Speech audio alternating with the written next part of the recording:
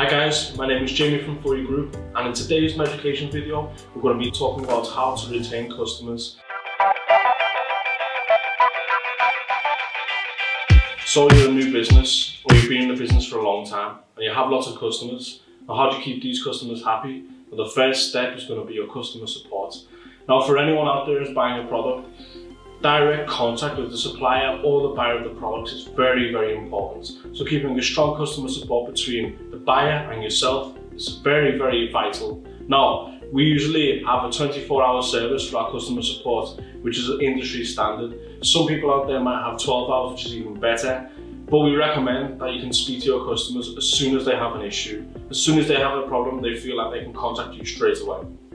Now, we're talking about customer support. It can come in very different ways. Now, first of all, you're going to have your own website.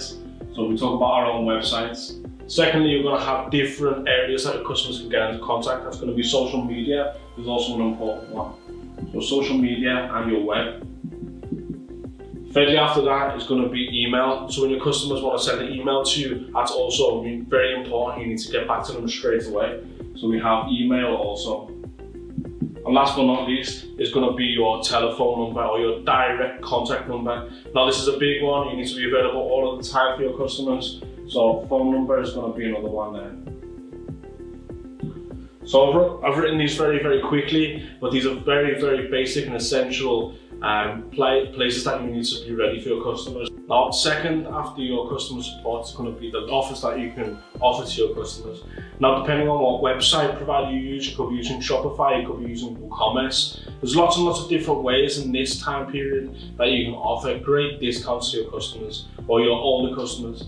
Now, if you're a new customer also coming in for the first time, it's very important that you offer income discounts, but after that, when the customer's made 3 or 4 orders, you need to be giving the bonuses back to them. You need to be showing them that you have the offers, you have the money to offer back to them. So high range discounts or a VIP system, you can be used to keep your customers happy and keep them coming back for more. Not just customer discounts, but you can do a very personalized service to some of your older clients, for example, on their birthday or a special day for them. You can offer certain products, get in contact with them directly and talk to them about it. Now, if you're a small startup business, it's definitely something you can do.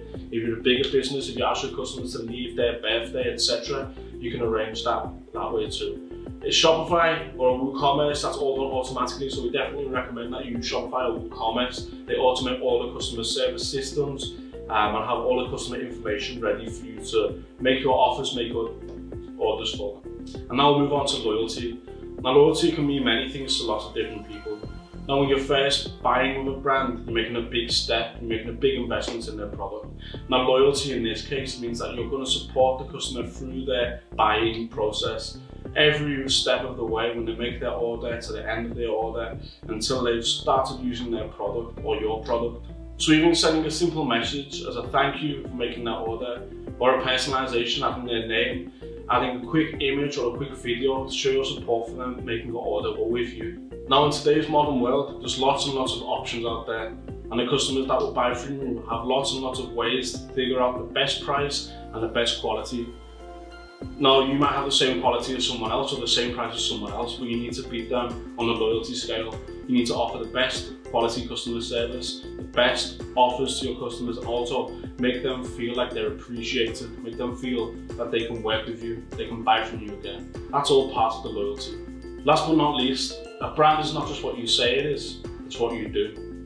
So make sure your customers feel that. Now, thank you for watching today, guys. It's a quick talk about our customer service and what you can offer to your clients. If you're starting up as a new brand, or if you already have a product series that you can offer, definitely think about these 4 individual points.